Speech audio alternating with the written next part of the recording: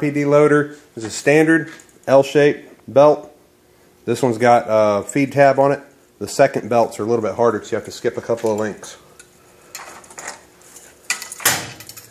Thread it through the bottom of the loader.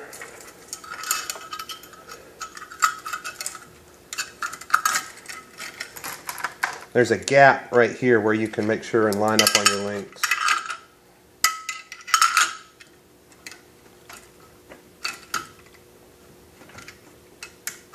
Get it on the first round, and then you can just start filling the hopper and cranking them in.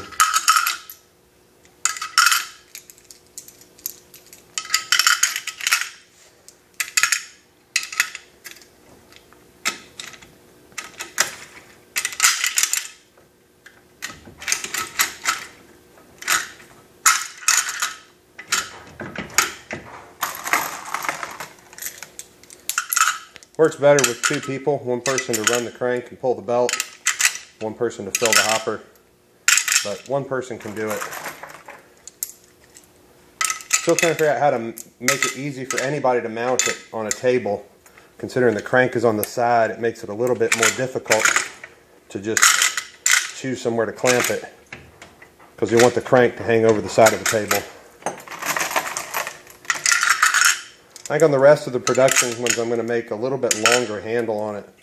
I tried to keep it short so that it wouldn't interfere with the table, but it makes it a little bit difficult to turn. This belt has been cleaned. There's no cosmoline in it. The belts with cosmoline actually load a lot easier. They're just greasier.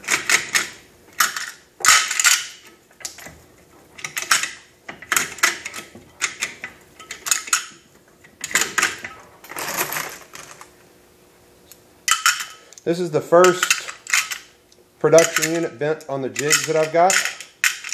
I'm learning a lot as I go through this, so there may be a couple of little changes as I go. But this is pretty much the final design that I'll be bringing to Knob Creek.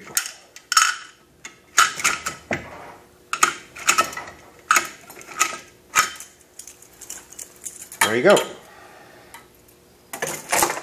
So the loader itself is pretty simple.